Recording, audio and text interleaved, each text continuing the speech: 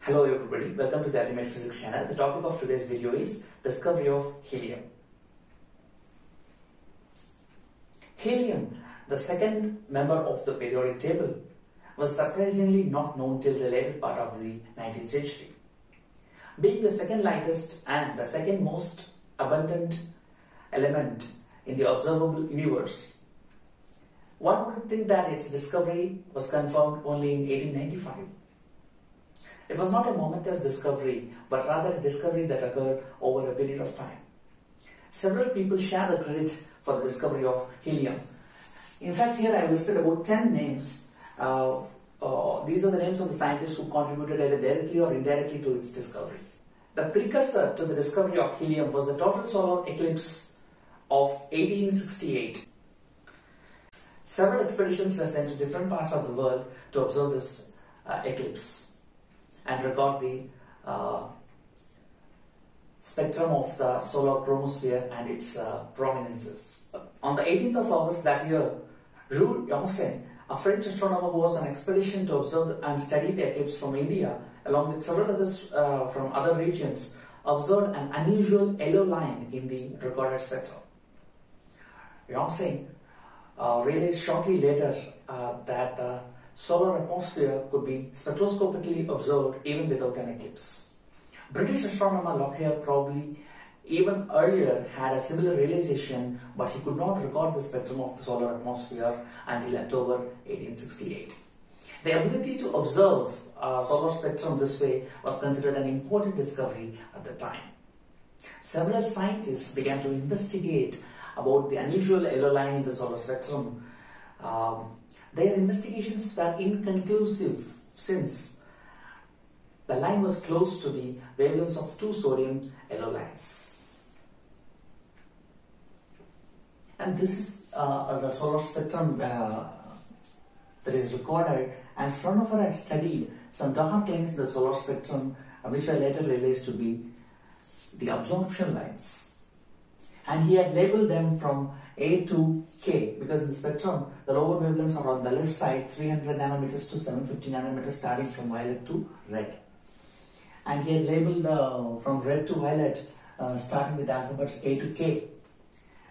Those dominant lines in the spectrum he had labeled using these alphabets. And then for the less dominant lines he had used other letters as well.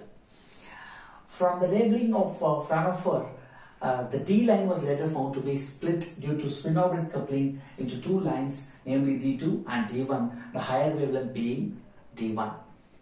The D1 value is 589.6 nanometers and the D2 wavelength is 589 nanometers. So later this was found to be belonging to the element sodium. By the end of the year, Jules Janssen, Angelo Sacchi and Norman Lockyer, they had independently recognized that the yellow line was not the same as those from that observed for sodium. It was important to prove that the observed yellow line was not from any other known element because the line could have been, for example, belonging to hydrogen, and an unobserved line belonging to hydrogen. This was exactly what Lockyer had thought for several years. In fact, he and Edward Franklin, they had performed several unsuccessful experiments to prove this. They called this line the D3 line because of its connection to the D1 and D2 lines of sodium. In fact, Lockyer had suggested that this could be due to another form of hydrogen.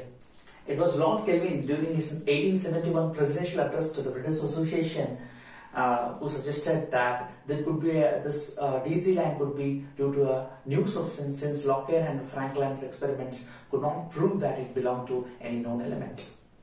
Lockyer and Franklin preferred calling this new substance helium after Helios, the Greek word for sun. It was in 1895 that helium was clearly observed on Earth by William Ramsay, who got to know that William Francis Hillebrand had performed some experiments with uranium ores in which nitrogen gas had evolved. To confirm this experiment, he performed the same experiment and recorded the spectrum. As expected, he found lines belonging to both nitrogen as well as the recently discovered argon. In fact, Ramsay along with Raleigh had discovered only recently the element argon. So he sent the spectra to Crookes for analysis, and William Crookes systematically analyzed the spectrum and found that the D3 line was present in that spectrum as well. William Crookes measured the wavelength of this line and confirmed that it is the same as the D3 line, thereby proving the terrestrial existence of helium. Frederick Kaiser in 1895 observed the same yellow line in the spectrum of a gas that emanated from a spring in Black Forest Mountains in Germany. Eventually, E.C. Baly confirmed in 1898 helium's existence in Earth's atmosphere. Thus, no one person can be credited with the discovery of helium. That brings us to the conclusion of this video. Hope to see you soon on another interesting video. Until then, cheers.